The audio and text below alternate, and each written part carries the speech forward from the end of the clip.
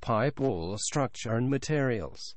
The wall of a flexible pipe, including ancillary components, is a composite structure that composes a wide spectrum of materials such as polymer materials, steel materials, synthetic fibers, foam materials.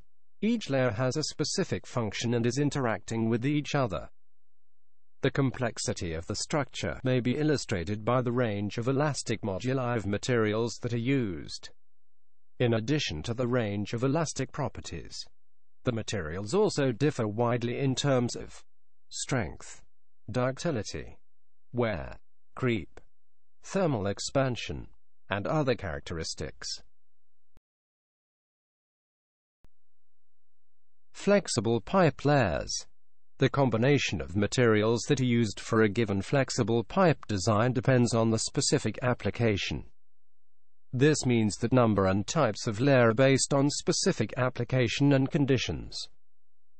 This figure shows a typical flexible pipe structure which composed of several layers as follows. A metallic layer called the carcass. A polymeric layer called the internal pressure sheath or inner sheath. Two metallic layers called the interlock and backup pressure armors. Two metallic layers called the inner and outer tensile armors.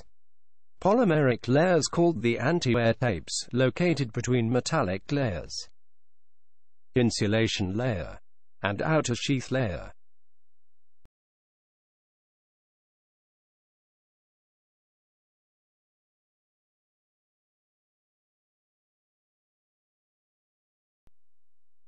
The carcass is the innermost layer of a pipe, and the only metallic component that is in direct contact with the fluid in the bore.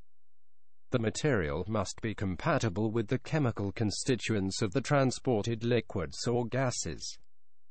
A wide variety of austenitic and duplex stainless steels have been used as carcass materials, particularly for unbonded flexible pipes. The main drivers for selection of material for carcass are corrosion resistance to operating environment, mechanical strength, and price. For most applications, austenitic stainless steel, typically AISI 304L, 316L or similar, is used.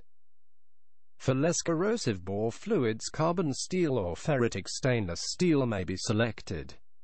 More demanding applications may require high alloy stainless steel, duplex, nickel alloyed or molybdenum alloyed steel.